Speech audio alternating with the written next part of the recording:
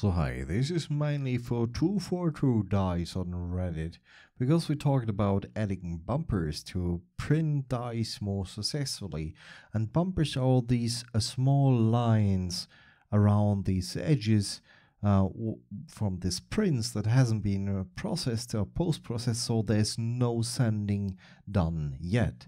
But I had very successful prints with adding these bumpers that were inspired by Argent Rose on Etsy, where I bought some STL dice before, and I will adding bumpers to all my custom generated dice from now on, because it was so easy. It has so many benefits. First, I will cut straight edges when printing, and secondly, when sanding down the faces, I will actually have a haptical feedback when I move my fingertip around the corner of one edge. I will actually feel there is a little bit of bumper left, so it needs more sanding. And I do not sand down more than really necessary. So those are the two benefits of adding those bumpers. And let's see how I add those. So I generated dice using Dice Maker, a fabulous Windows utility, unfortunately only Windows yet, from one Reddit post that I will link below. And these dice that are generated do not come with bumpers, do not come with supports, but as I said before, bumpers for me, I benefit greatly from those, so I've found a way to create those bumpers very easily using Blender, because Blender is a 3D program and can import STL files, the files that are used to feed a slicer with, to actually be able to print a 3D object. So I'll just remove this default cube here, and I'll go to File, Import, STL, and I will select the STL of the dice that I want to add bumpers to. And in the end, we will have one STL for the die and one STL for the bumpers. So if for example, I will intend to use Dice Maker to create very various dice in the future, and they have all the same dimensions, I only need to create the bumpers once and reuse them within the slicer afterwards. So that's very beneficial for me, and it's not very cumbersome, as you will see. So let's go and deep dive here. We got this Celtic die that I created, and let's go and add the D20, why not? So I'm importing this STL, and you can see I can scroll with a mouse wheel. I can click the middle mouse button and move around. This will help us significantly the next step. And we will need to select all these straight edges of the die, which are called not faces but edges, I think, within Blender. And we will create a different 3D object only with these edges, because now we can see we will be entering edit mode, and you can see the Dice Maker created so many faces, so many vertices, so many edges here, and we do not need everything. So we will select only the ones that we need. So left clicking once outside of this object will deselect everything, and we will use a combination of mouse wheel clicking and dragging to rotate the objects, and just scrolling with the mouse wheel to zoom in and out to select only the edges here. And the first thing we will change is the select mode in the top left corner. We will select this one to really only select the edges. We will hold shift to add to the selection. So right now nothing is selected. We will continue with the first one over here, and I think it's way easier to select it more near to the vertex, so the point over here, and not in the middle one. So it has trouble to select the actually edge over here. We're selecting on the middle, but if you go more near to the end point, it's more easy for Blender to actually detect what I want to select. So from now on, I will be holding shift, and I will click over here to select all the edges that are actually forming the geometry of the die. So we are going here and rotating the die until we select everything that we need. So this is this one. Sometimes it doesn't pick up the selection, and I'll just come back to it later. It doesn't matter. Just make sure that you select all the edges that you need, because I haven't found a way to correct the selection afterwards. So if I fuck this step up, I'll just continue and restart the selection process from the start. Someone more experienced with Blender will probably find or know a way to restart a selection or to just redefine a selection, but I don't know how. So therefore I will just make extra sure that I will select everything. So when I'm now finished, I will just go through 1, 2, 3, 4, 5. That's okay. Then I will just go to 1, 2, 3, 4, 5. I've got all these. 1, 2, 3, 4, 5, 6, 7, 9. Got all these. So it seems good. I select all the edges that I want to process. So now what we need to do is to duplicate the selection and separate it from this model. And we will be using two shortcuts. The first one is Shift D. And you will see that the mouse cursor changed to some kind of now when I move the mouse, you can see that I can move the selection, the separation or the duplication from these. And if I hit the left mouse button, we will duplicate and move the selection to this position that I selected. We do not want to do that. We want to keep the position exactly the same as the die, because it will help us in the step when we actually insert both of those metals in the slicer.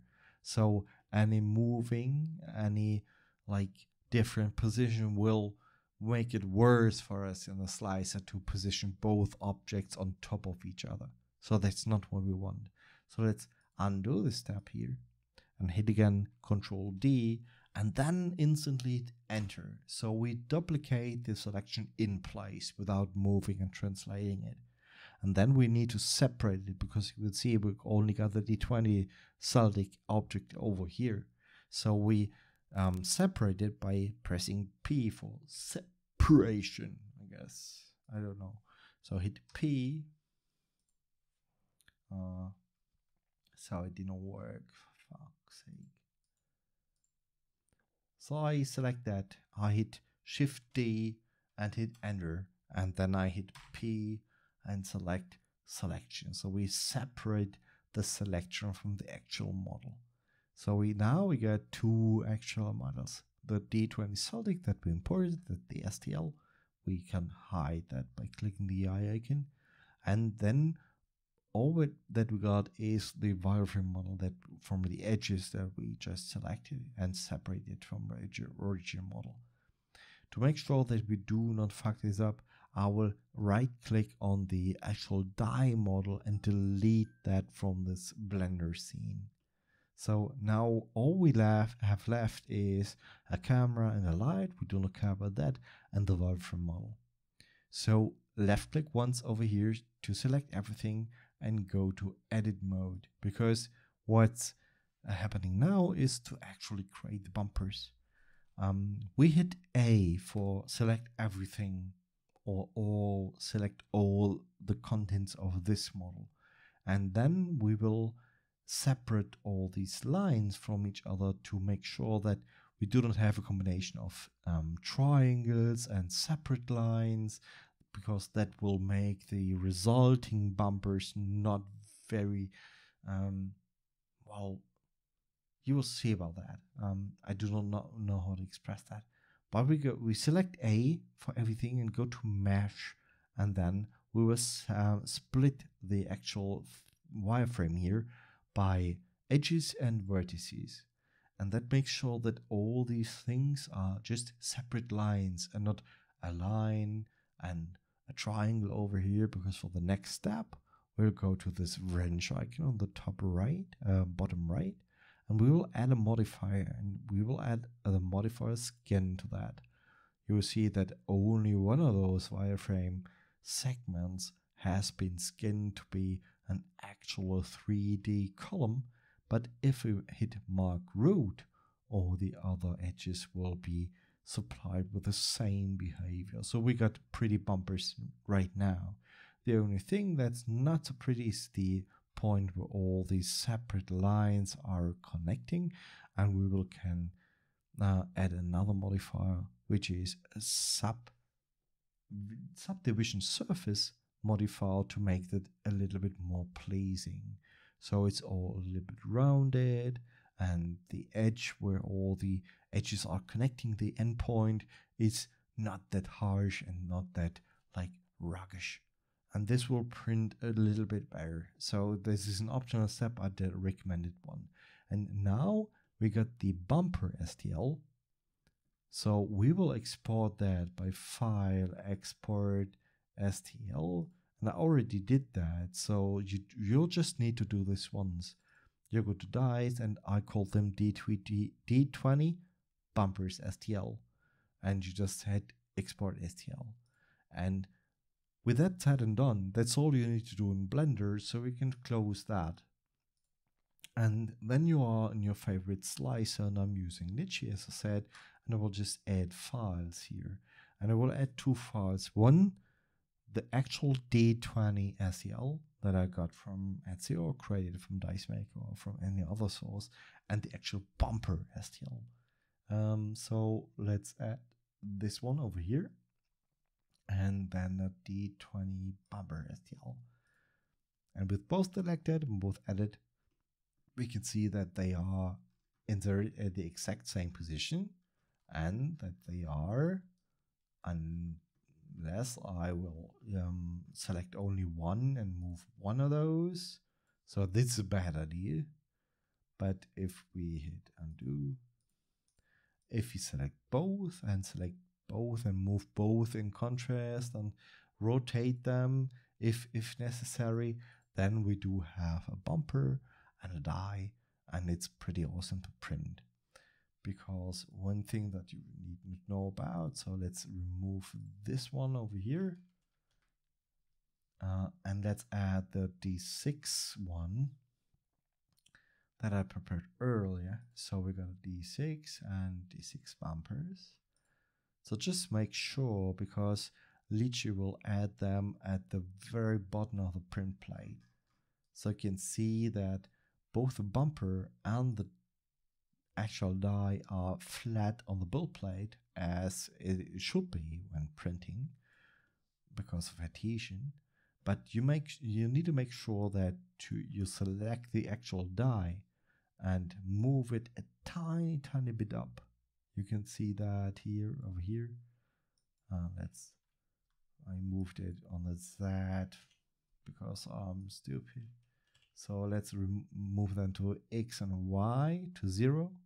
But the Z axis, that needs to be moved a little bit to the front, and I tend to zoom in a bit and make it like I eyeball it. So that's not exact science, and it doesn't need to be.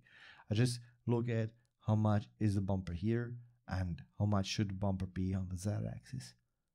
And that's pretty okay. So that is only necessary for the ones that are actually placed on the build plate in the same section, exact positions, and then you can move them together in unison by selecting both of them, and I will rotate that by going to top, rotate that, and to make it stand on its tip like this.